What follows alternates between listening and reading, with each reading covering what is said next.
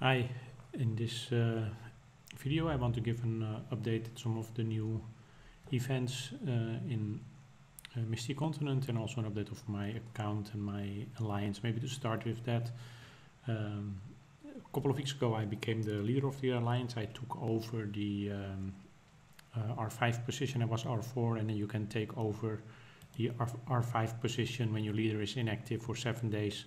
In case you're wondering about that, there is just an option in the management menu. There comes an extra option that for 1000 gold you can take over the R5 position. So if you're ever in a situation like that, you know you have to wait the 7 days, wait it out. But I never really planned to be a leader, and within my alliance it's actually difficult already to establish a leadership team, to find R4s that are willing to put in some extra time. And I actually also wasn't really willing to put in a lot of extra time. So, and I also saw that the activity in my alliance was getting less and less quite fast. So I was looking for another alliance to merge with, and found one where some of us have already moved there. And the idea is that hopefully many of the active players will want to stay together and will move there. And after that I will join the move, and I will focus more on my on developing my own account, learning the new features, hopefully have some more time to make some videos about it. So that is the status of that. Actually, we're just about to do the gate, and once we have done that, I think probably another group of players will move. Personally, I plan to stay behind. I feel a bit like the captain of the ship. I can't jump ship first, have to wait until most until most of the people have left, most of the active players have left.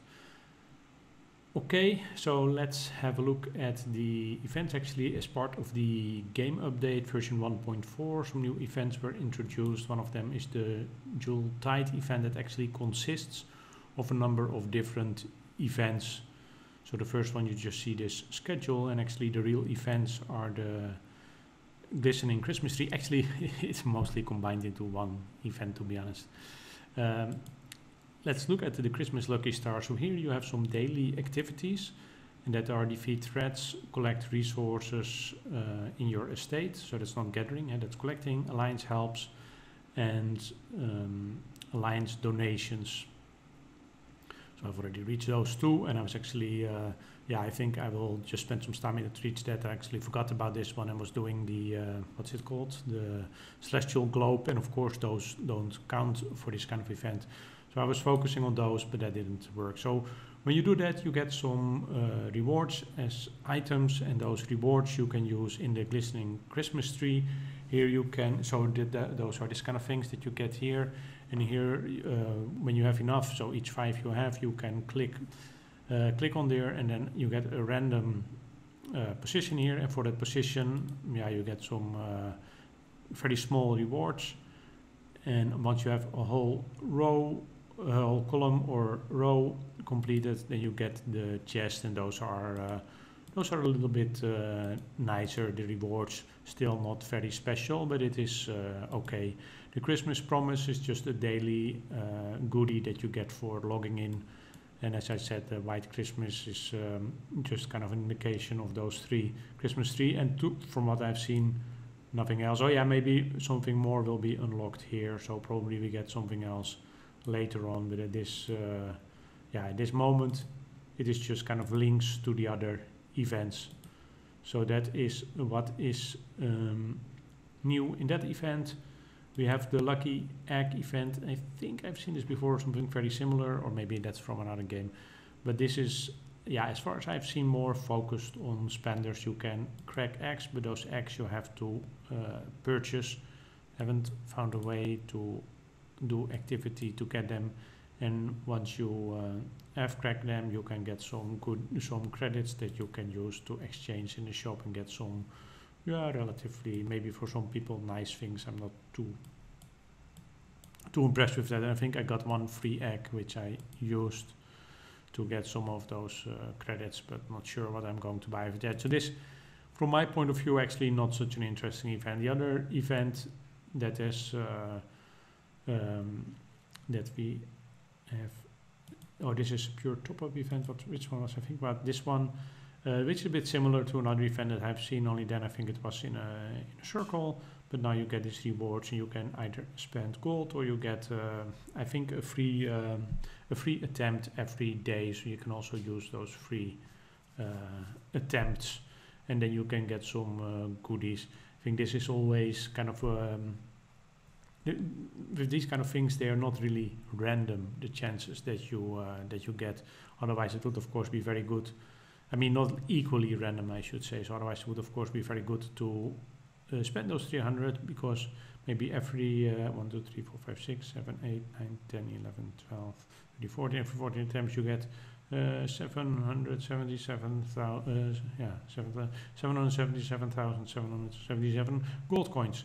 That would be very nice, but that is definitely not going to be the case. Most likely, in the first shot I got 300 actually with the free attempt, but most likely you will get the less interesting rewards for your gold. Okay, is there anything else? I kind of have decided to fast track my development to go to Stronghold 20 and Academy 20 first before going to, I still have this at 18, and only after that start working to getting my troop training buildings up to 19. They are not there yet, so I'm still training the old troops. The idea is that I feel that the extra March slot that I get from Academy 20 and the extra research I can also do from Academy 20 to increase the silver gathering and production is going to help me more with my growth. So I find it more important to do those first, and after that I will probably spend some time catching up with my other buildings to level 20.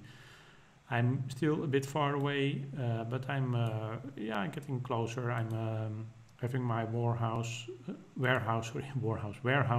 now being upgraded to 19, and that meets, I think, should meet both of my prerequisites, and then it is time to start working on the silver. I have some stock, but not this many, I think, so I probably have to work on that for 1 or 2 days, but I think that is should work quite well. And for the rest, stone might also be an issue, so I might also have to work on that a bit, but the food and the magic crystals should be fine, so that is something I'm going to focus on in the next couple of days. I think my team is about to run gate, so I will join on that. I hope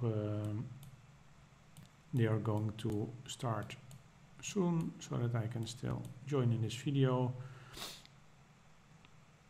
and then we'll see about that. Well, maybe, okay, yeah, they join, okay. Anyway, they open it. Maybe I will just leave it I will just join one rally.